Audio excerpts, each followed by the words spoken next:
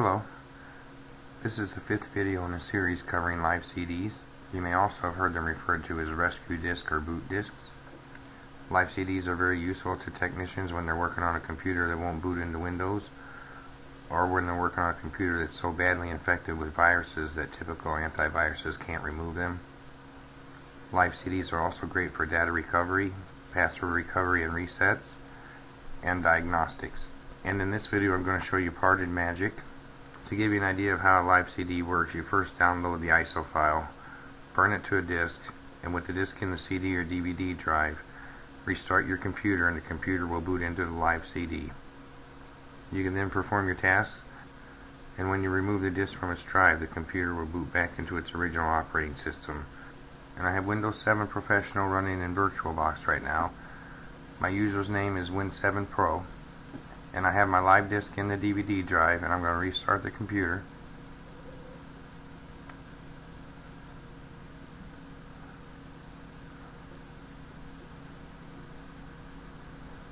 When it first boots into the disk, you have 20 seconds to select the menu item, or it'll automatically boot into the default settings, and I'm just going to let it boot into the default settings.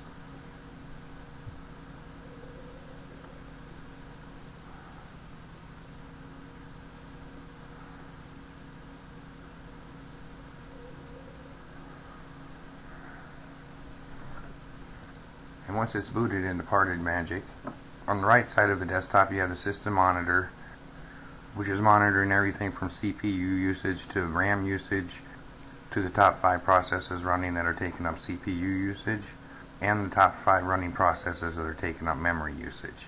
On the left side you have a lot of different icons, different features here. You have File Manager, which gives you access to the file systems, and if I was trying to retrieve files from Windows operating system, I would simply just go into the hard drive, and here's the Windows folder, and then here's the users folder. If I open the users folder, here's Win7 Pro, so that's the user that I pointed out earlier. If I open that folder, I could go to Documents. I had created 2 folders prior to the video to show you how this works, plus I also have the IOBit uninstaller executable in this folder.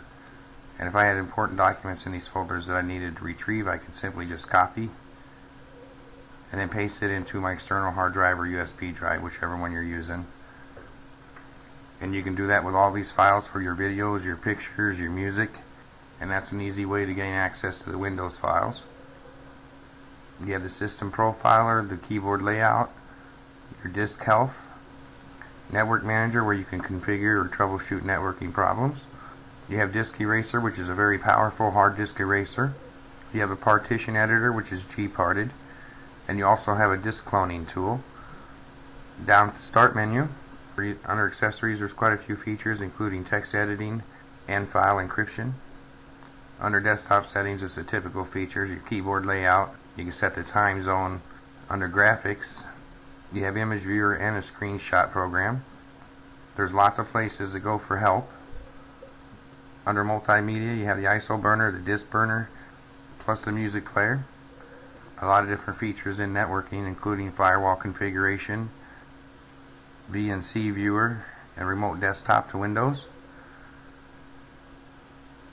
System Tools is loaded with features, including disk cloning, Ghost for Linux, which is a backup recovery and imaging software, Hardware Lister, which will list all of the information on your hardware. Again, you have Partition Editor, PhotoRec, which is a good photo recovery software.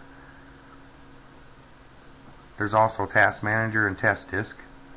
So as you can see, this one's just loaded with features. And one other thing I want to point out, it does have an antivirus, ClamScan antivirus. And ClamScan will work both with Linux and Windows operating systems.